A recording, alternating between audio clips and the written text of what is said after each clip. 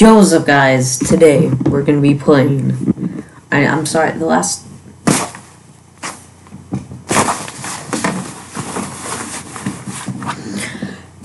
video. I don't even know. I don't like the last video. I'm probably gonna delete it. But anyway, today we're gonna be reacting to Film Theory Dragon Ball Z's Frieza's 5 minutes was not a mistake. If you don't understand the 5 minutes, the legendary 5 minutes, then you're not a Dragon Ball fan. Also, I have a bunch of Funko Pops, but one thing that they need to do is make them able to stand. Like, do you think, is this like supposed to be like a table topper? This cannot stand up. See, it's on a poke, it's like his horns. This can kind of stand up. This is exclusive, which everyone knows. These are not exclusive. They stay up for years. So I got Vegeta saying it's over 9,000. I'm with my cats. I got this guy. Ow. Sharp. He's about to fall. Let's just get into the video. How many Saiyans does it take to change a light bulb? One, but it'll take him 17 episodes to do it. Goku begins time on Dragon Ball Z. Yeah. Hello, Internet. Welcome to Film Theory, where we aspire to reach Frieza levels of dialogue. What's the deal? Is your phone call over? Good thing they reached you before I disconnected your number. Whoa, roasted. In fact, how to do a Kamehameha wave was one of the first uploads on this channel, unless of course you include that one video where I talked about the power level of Ultra Instinct's Shaggy. I saw that.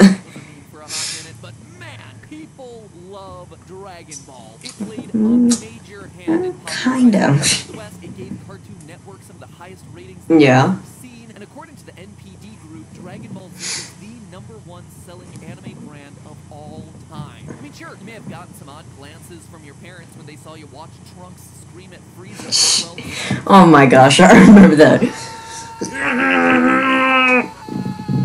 And he just cuts him in half. Spoiler alert.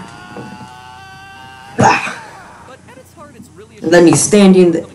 So basically, Trunks, it's just this guy's son. He has this little sword, and he's like, okay, this will be the sword. Like,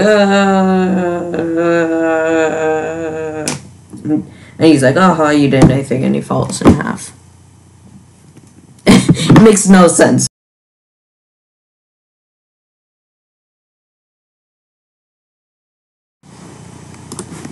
I stopped recording.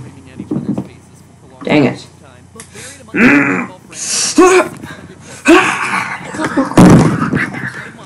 One battle in particular has gone down in infamy, not as the most insanely powerful, ridiculously destructive fight, nor as the most satisfying and well-written story arc, but as the longest, drawn-out fight that's ever graced our TV screens. It's true. The longest fight in the history of all of television. Yes, I am talking about the Frieza saga. Was it like 40 minutes?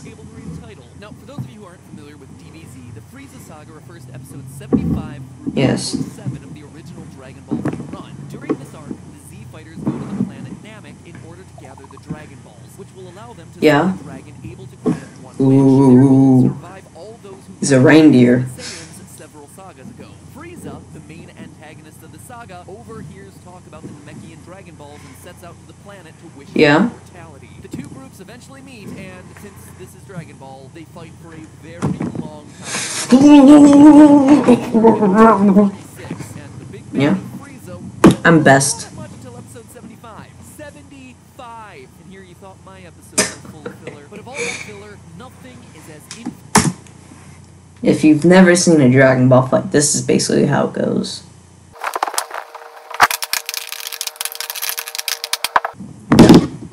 That's how it goes. 5 minutes. That's how long you have. 5 minutes is all 5 minutes. Now, in most cases, this 5 minutes is all I need. blow up in, I don't know, 5 minutes. You know, on account of the fact that he just said that, but this is Dragon Ball. Magic of anime is turned into, and I'm not exaggerating this at all, 40 minutes. 2 hours, 38 minutes, and 55 seconds. Yeah! Episode 97 to the destruction of the planet in episode 106. So what all happens in that 2.5 hour span of time? Well, they fight. 1 hour and 18 minutes are spent showing Namek's destruction, the events on Earth, King Kai's home, Kami's lookout, subplots with Vegeta and Gohan that don't include Frieza, Bulma scenes, and lastly, reminiscing, because what better time is there to look back at your past decisions? 35 minutes are spent. Okay. And this is specifically anyone talking to Frieza, so long as it's actively happening on the battlefield. And finally, Okay, 35 minutes. Pretty good. throwing fisticuffs as well as concentrated balls of energy. Now, it would be natural to assume that maybe these fighters perceive time differently. And so Yes, that would make sense. balloons out to nearly 3 hours. That the show has somehow slowed down the fight so that we can see it and comprehend it. That it's all cinematic timing. This, at least, seems to be the most popular theory of what's actually going on here.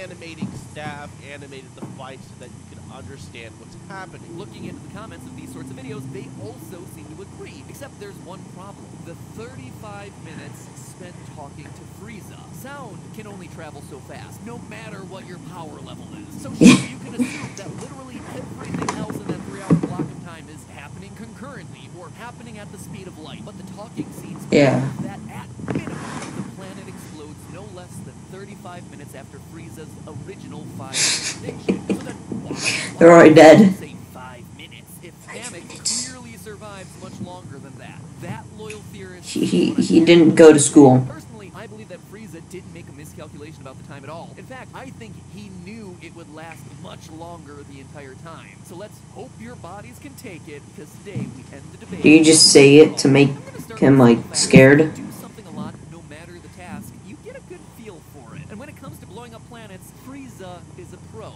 He knows what Yes, he's very good. power and how much time it'll take for the whole thing to go kaboom. Yes, he's done it many times. Which he eliminates without breaking a sweat. So what was his issue with planet Namek? Why wasn't he able to destroy it as easily as other planets? Well, first, it was much denser than he expected. What do I mean by this? Well, have you ever noticed that Namek has a really long day cycle? Like, really, really long? As in every... Sure, it's not just anime.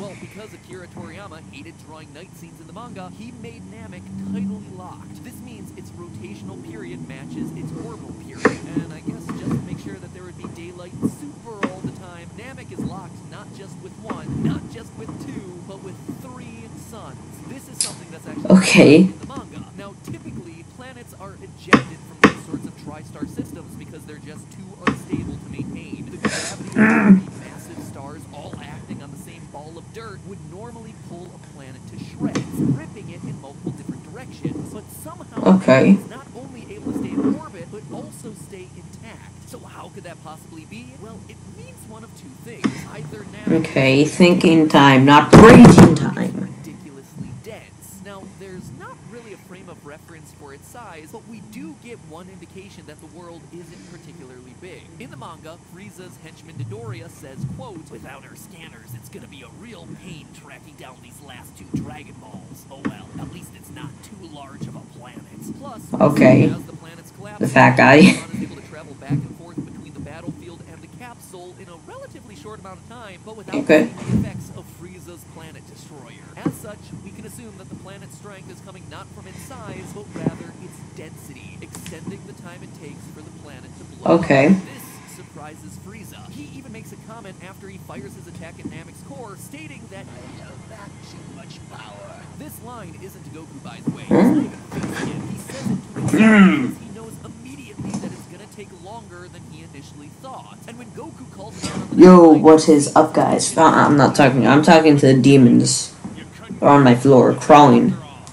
So what do you do if you're Frieza in this moment? You miscalculated your attack, and you're on Shut up, phone. a really difficult opponent. Well, one thing that we've seen throughout the various battles is that Frieza Psychological. is smart. He gets a lot dumber as the series goes on, but in Yeah. this arc, he's very strategic. Oh, serving as oh, the polar opposite, oh. where Goku fights on He's falling slowly. where Goku improvises, Frieza strategizes. Interestingly enough, despite all the boasting and confidence, Frieza is never one to Weaklings. work out. Why does he always talk like that in the old days? Weaklings, it's me. Purely based off the legend of the Didn't people think like he was a girl? Because the voice actor was girl. It's me. Look at me. 5 minutes.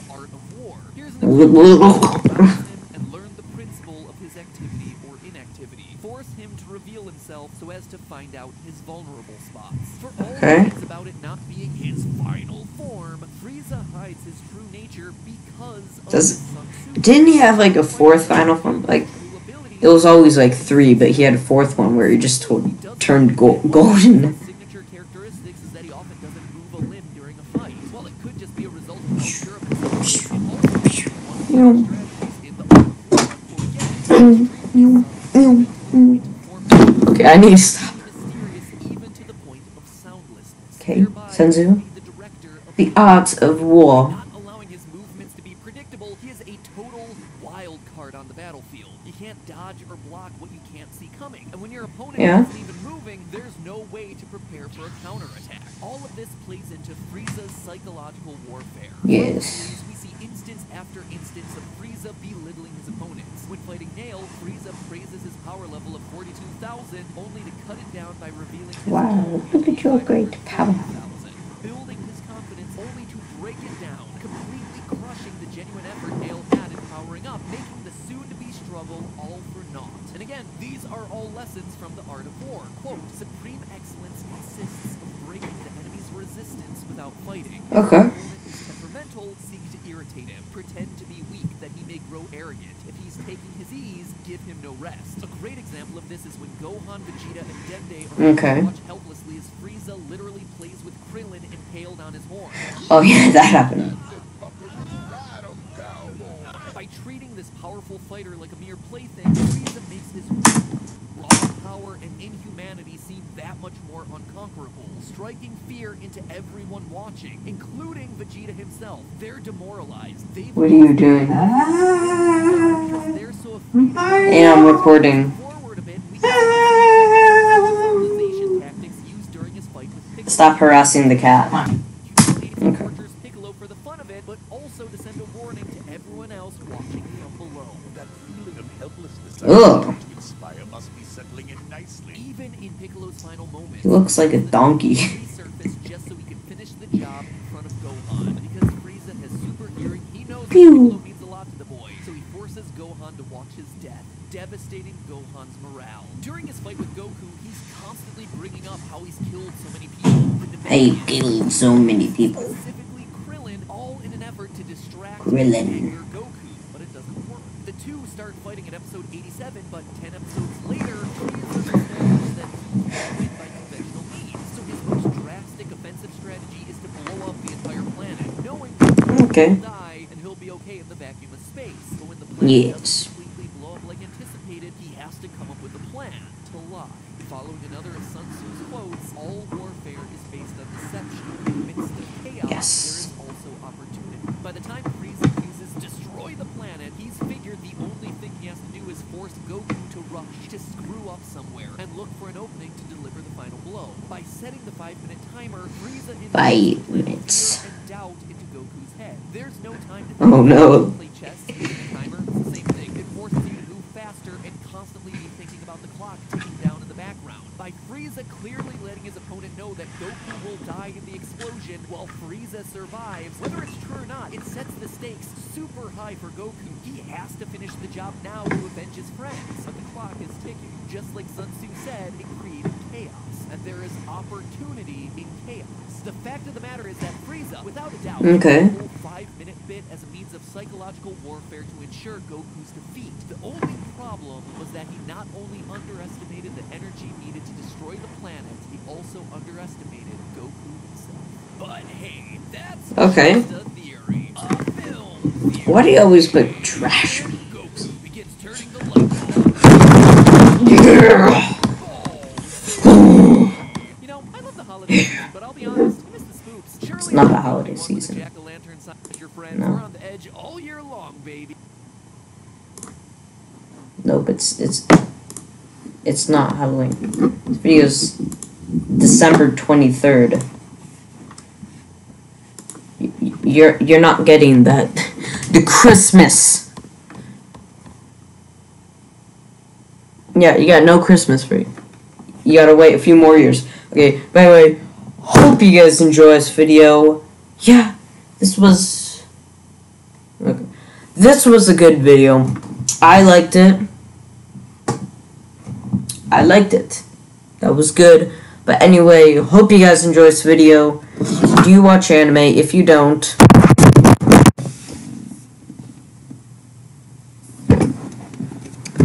don't do that.